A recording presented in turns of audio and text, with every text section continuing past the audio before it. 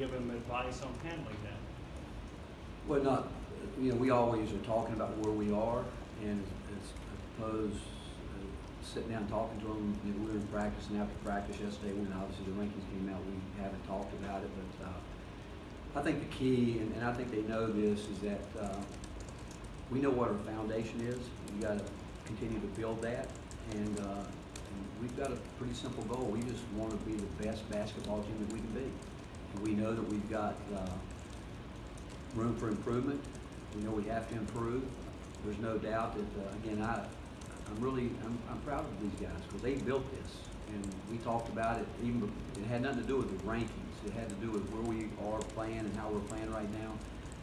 And you go back 2 years ago with Kyle Alexander, Lamonte, and Turner, and Admiral Schofield, and Brad Woodson, and Lucas Campbell. They've been here. They know what it's like to lose 16, 17, 18 games. And when you see what, 4 years later, but we remember those things.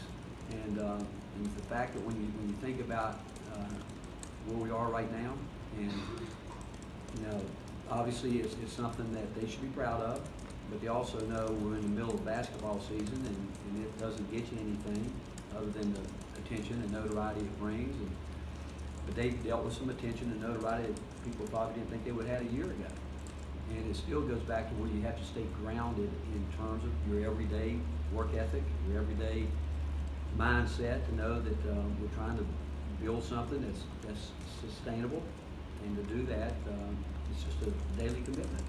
And knowing what your foundation is and trying to make it as strong as you can make it every day. David and Ron. Rick, you touched on it a little bit. I'm curious also how you found out you're number one and what you think it means to this team as a whole. Well, when we got through with practice, obviously, before it ever happened, you knew there could be a possibility of that. But 1, 2, 3, 4. The fact that we are, again, I think is a compliment to our players. I don't think there's any question. They're the ones that put the hard work into it. I think it's a compliment to our coaching staff, to our university, the commitment. I think it's a great compliment to our fan base. And I think it says a lot about Tennessee basketball because we've got a history here, and it goes back.